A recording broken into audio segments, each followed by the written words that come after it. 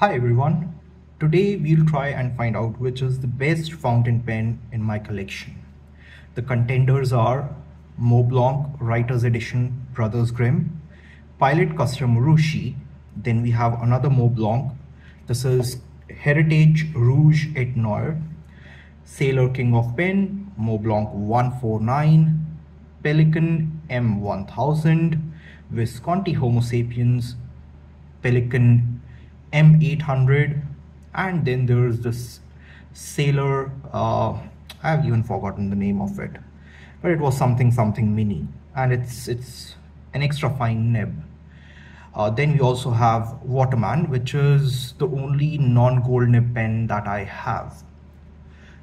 So how we'll be ranking these pens, it's going to be on the basis of smoothness, which we've already seen that Pilot Custom Urushi is the smoothest of the lot. About feedback, we know that feedback of Sailor is very different, very elegant. It's a fun pen to write with. Then we also have softness. Softness is something where too good is not good, too less is also not good. So it has to be the right amount. The same actually goes for feedback too. Too less feedback, which usually you get from Pelikan M1000 or your Custom Urushi, is not that good, whereas what you get from Montblanc, specifically Writer's Edition, Brothers Grimm, and from Sailor King of Pen, that's the good feedback. We will also look at the wetness of the nib, the grip size, ink capacity, and the weight of the pen. Again, sometimes too light is not too good, and too heavy may also not be good for writing lengthier sessions. And finally, there's another factor which we'll look into, which is overall control that you can get over your writing. So a lot of times the pen may be slippery smooth, but it wouldn't give you the amount of control that you would like in your writing. So we look at all those factors. We will score each pen on each factor out of 10, and then we'll find out which is the best pen in our collection. All right, so as many of you have pointed out that ink has its own effect of on how the pen writes, how smooth it is, etc, etc. What I'm trying to do over here is use the same ink on multiple pens. There are some pens which I've already filled up with other inks, so I'll not be able to change the ink in those. But for the rest, we'll try and make the comparison as close as possible or as equal as possible. So the first pen we have here, let's zoom. This is Montblanc Brothers Grimm. So on smoothness, I will actually rate this pen at 9. Feedback, again, it has a very healthy feedback, 9. Softness of the nib is again where you want it to be. I would actually rate it at 10. Wetness again at 10. Grip size, as you can see, let me zoom in, let me try to focus. Grip size, as you can see, is really good. So again, on grip size, I will give this pen 9. Ink capacity, I actually haven't filled it up to the brim, but still the way it has written till now, I would give it 9. Weight, this has a lot of weight, so you cannot write lengthy sessions with this. I would actually give it 6 or 7. 6. Control wise, this pen I believe has ample amount of control, so I would give it 9. We'll do the totals later on. The next pen in our list is Pilot Custom Urushi. So Pilot Custom Urushi. In terms of smoothness, this is the smoothest pen I've ever tried. Feedback, it does not have any, and that necessarily is not what you want. So I would give it 7. Softness, this is too soft. The nib presses really easily and you have to be very careful. So again, I would give it 7 over here. Wetness, it's too wet, so 8. I would actually not prefer my pen to be this wet. Then in terms of grip size, this has a hefty grip. This is more than the circumference or thickness of Montblanc Writer's Edition. So yeah, 8 in grip size. Ink capacity is not as good as Montblanc or some other piston fillers, so 8 over here. Weight, the pen is really light, especially for its size, so yeah, that's a 9. Too light a pen is also not that good. And in terms of control, as I've said multiple times, this pen is slippery smooth, so I would actually give it 8, not 9, or maybe even 7. The next pen that we are going to try is another Montblanc. This comes out of their Heritage Edition, and yeah, this pen has also been a really good writer till now. And obviously the cap of the pen is its best part. So right, let's see how this rates. So you have another Montblanc. Sorry for the hard start, I haven't really filled it up for a long time, but the pen writes really well. And this is Rouge et Noir. All the inks till now are actually Pilot Iroshizuku, and just there is a slight difference in color. Smoothness wise, I will again say this is 8, or no, I'll also give this one a 9. Feedback wise, again 9. It is as good as a writer as this Montblanc Brothers Grimm. In terms of softness, it's a bit harder than Montblanc Brothers Grimm, but you can put a lot of pressure on it if you want to write really fast. So I would give it 10. Wetness, again, it's a pretty wet pen, but not overly wet, so I would give it 10. Grip size is a bit small, so the pen overall is really thin, so I would give it an 8. Ink capacity, it's okay. It's not as much as some of the other pens I have. The weight, all the weight of this pen is in this nib, in this cap, so the pen feels pretty sturdy. It's not that light, but it's not much also, so this here is an 8, and the control again is 9. The nib is short, which essentially gives you a lot of control. Some of the larger nibs that I've used, I've found out they do not provide you with that much of control, whereas they are really soft nibs. I wouldn't take away anything from those nibs, but still I do feel there's some more control they would I would love to have. Now coming to our next pen, it's Sailor King of Pen. Sailor King of Pen, again, I've just filled it up, so it's pretty wet. It is not this much wet, so it's decent wet. Smoothness wise, it is again top notch. I would give it 9.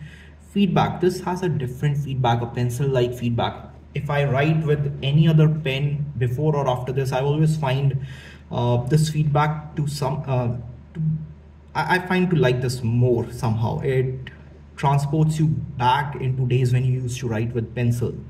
So I would give it a 10 over here. Softness wise, this is a very soft nib, just like Pilot Custom Urushi, and at times I've felt it is too soft because it kind of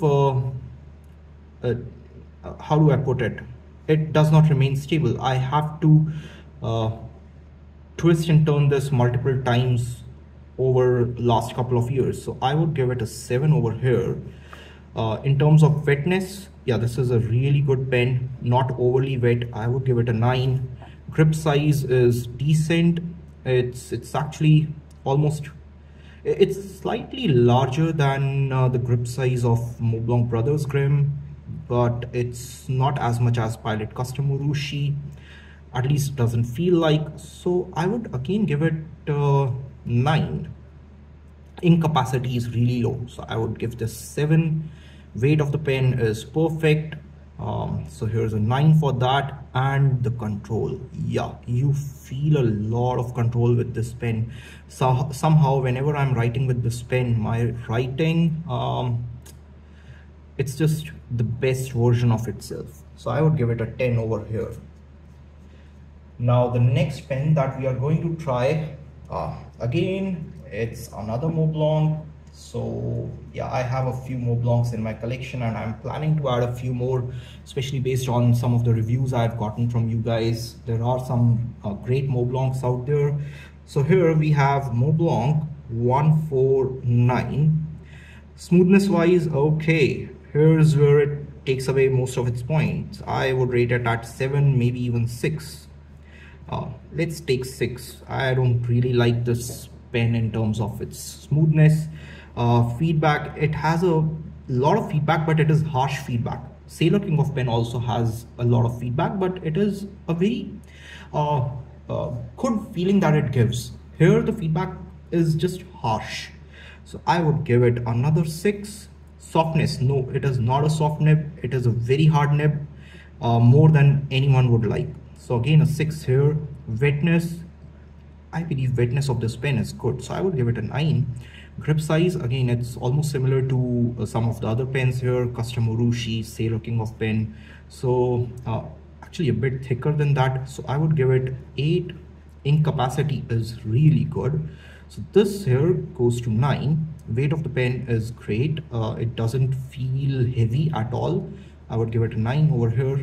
Control wise, somehow, while it is not that smooth, it is having a lot of harsh feedback, it is not soft. The pen, in terms of writing feeling or control, gives you a feeling that it's going to slip. I don't know why there's such a contrast in terms of what I've told you here and here, but that's how I've been feeling. So I give this pen a 7. Somehow it does not give me a lot of control when I'm writing with it. The next pen we have here is Pelikan M1000. So we have Pelikan M1000, and smoothness, yeah, this is extremely smooth. 10. Feedback, literally no feedback. There is a slight feedback and it's all good, so I would say 8. Softness, extremely soft nib, I don't like that. 7. It's mainly because you cannot put pressure, you cannot write fast, you might even destroy your nib or cause harm to it. In terms of wetness, it's too much, again a 7. In terms of grip size, better than Montblanc 149, Pilot Custom Urushi, etc. So this here is a 9. Ink capacity of this pen is great, I would give it 10. Weight of this pen again is very similar to King of Pen or Montblanc 149, and I'm talking about the weight that I feel over here. It's a bit so King of Pen, Sailor King of Pen is the lightest, Montblanc 149 after that, and Pelikan over here is a bit more weighty or heavier in terms of that. So I would give it an 8. And in terms of control, yeah, it gives you decent enough control, but not how much you want, surely more than Montblanc. So here I'll give it an 8. Now the next pen I have is Visconti Homo Sapiens, but this is an extra fine nib, so I am going to rate everything accordingly. Visconti Homo Sapiens. Smoothness, 10 out of 10. I've never experienced such smoothness in such a slim nib. This is an extra fine and it is as smooth as any other pen over here. The feedback, yeah, because it's an extra fine nib, it is going to have more feedback. I would give it 9 because still it is better than Montblanc 149, and whereas there's more feedback than Pelican, but it's a decent feedback. You'd love to have it from an extra fine nib. In terms of nib softness, this is a hard nib, but still not as hard as Montblanc 149. So I would actually give it an 8 over here. It is just the right mix of softness and hardness. And actually I should say hardness or softness over here. The wetness of this pen for an extra fine, really good. I would give it a 9. Grip size, it's kind of perfect. Just a wedge over here, which you can actually feel. In some of the other pens you can't feel a wedge, so here I would give it let's say an 8. Ink capacity is a lot, but not as much as your Pelican M1000 or Montblanc. Somehow it's a bit lesser than those.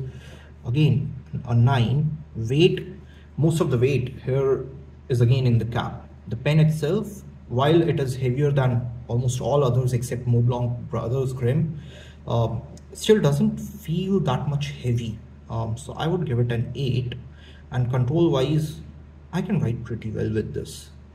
Sometimes it gives a scratchy feeling, so you may just put a bit of pressure and your lines would go more towards top or bottom or sides. So that's one drawback of having an extra fine nib, but that's absolutely fine with it. I'm fine with it. So control wise, again, I would say this is a 9. It's a really good pen, and I'm planning to buy a fine or medium version of this pen. The next one we have here, this is Pelican M800. In terms of smoothness, this is a perfect pen, 10. In terms of feedback, again 10. I don't know, this makes a sound which you can hear, but it feels really smooth in your hand while writing. So it's a paradox or it's a contrast, but it gives you a very different feeling. Softness, this pen has a harder nib than M1000, but this is just as hard as you want a nib to be. So here I would rate it as, again, 10. In terms of wetness, that's a perfect 10. This pen is so perfect. Grip size, again, just perfect, and I will actually give this a 9, not 10. Ink capacity, it holds a lot of ink, so again, it's a bit lesser than Pelican M1000, but as good as Montblanc Brothers Grimm or even Visconti Homo Sapiens, a bit more than that. So a 10 over here. Weight, very light, but the balance is a bit towards the back. I guess that's the only shortfall in terms of weight over here. So again, I'll give it a 9. And in terms of control, how would I put it? I would say my writing with Sailor King of Pen is perfect, and as is with this one. You'll always feel in control with this pen. I'm going to skip one of the pens, which is an extra fine Sailor Pro Gear mini version. This is just not good as anything else out there. I'm now going to move towards the next pen, which is a Waterman, and I don't even know its name. I think it was Waterman Expert, and I bought this about maybe 15-20 years ago, so I never fill it up. So the Hard Start Waterman Expert, this is a steel nib, right? I'll have to refill it up a bit. In terms of smoothness, this is, remember, a steel nib. I would give it a 9. It is so smooth, I've never felt this smooth as this pen. Actually made me fall in love. And there was another Waterman which was given to me by one of my uncles. That Waterman was from the 1970s. Unfortunately, I lost it in 2004. It's been a long while, 20 years, but that pen was the one which made me fall in love with fountain pens, especially Waterman. And then somewhere down the line, I bought this one. Feedback, it has more feedback than any of the gold nib pens, so I would actually say this is a 7. Softness, this is a very hard nib, steel nib, so again 7. But remember, I'm comparing steel nib with gold nibs. Wetness wise, this pen is really good. I would give it a 9. Grip size is kind of perfect, especially I have small hands, that's why. So 9 over here. Ink capacity is okay, so a 7 over here. In terms of weight, it is really light, somewhere between Pelikan M1000 and Sailor King of Pen. I would give it an 8. And again, because this is really light at the top and a bit heavy towards a bit light towards the bottom and a bit heavy towards the top, just like Pelikan M800, but not as good. And in terms of overall control, I would give it an 8, but this is a steel nib 8, so it's as good as a gold nib 10. Yeah.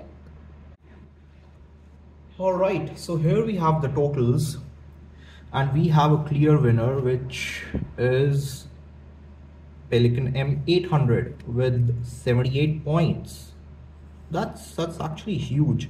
This is 78 out of 80. So this is an almost perfect pen, at least for me.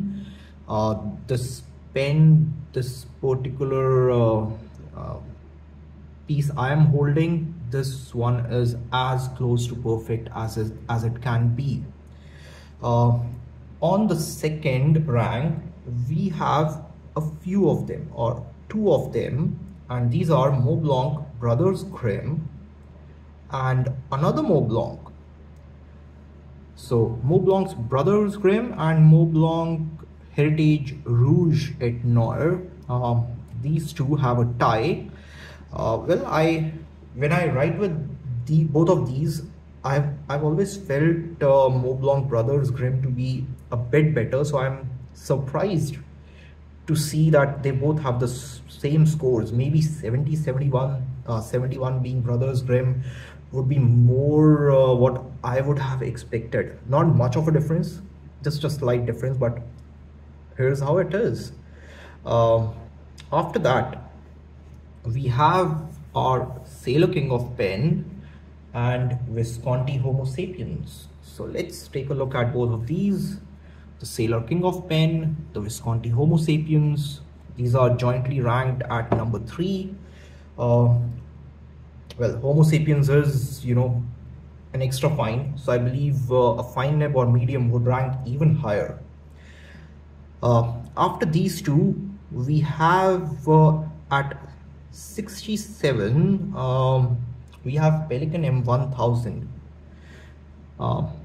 Again, for me, this is not a surprise, because this is a bit of a surprise, because I was expecting Pilot Custom Urushi to rank a bit better. Maybe I've somewhere been biased, I don't know, but yeah, mainly because of ink capacity, wetness and all. Somehow Pelikan has taken the lead over here. Or if you find any issues with my ink scoring, do let me know. Overall scoring, I'm not that good at maths. Then we have Pilot Custom Urushi. Remember, I've a video on this, that this is the smoothest pen, but too smooth is actually not too good when you are writing with it, or even if you have to carry it. I've actually not taken that part in this video, because it doesn't matter. When you have so many pens and all, you always have some ways to carry a couple of them around. So yeah, Pilot Custom Urushi, while it's too smooth, it's too smooth to be really good or great. And after that, at 64 points, we have the Waterman. Did we miss anything? Oh, sorry, we missed Montblanc 149, and yep, we missed this one. I frankly do not miss this pen because I don't like it that much. But yeah, it's a Montblanc. If I have to wear it to a business meeting, if I have to wear any pen to a business meeting, it's always going to be Montblanc 149. So that's where this pen steps in. So yeah, in today's video, we have a clear winner, and somehow I would like to make a bit of changes. I would here give it 9, and weight wise it's fine. Feedback softness, yeah, this goes to maybe 65 or 66 points. Somewhere over here I'll add 0.5s, but this is how it is. It will go 64, maybe 67. That is it. But this pen M800 from Pelikan is an absolute clear winner. I don't know if you have an 800 how well it writes, but let me know your thoughts. I know that these rankings depend a lot on the piece that I have, but this is how I feel about all my pens, that if I have to say which one is the best, definitely this one is the best. Which one do I like to write most with? This one is the one.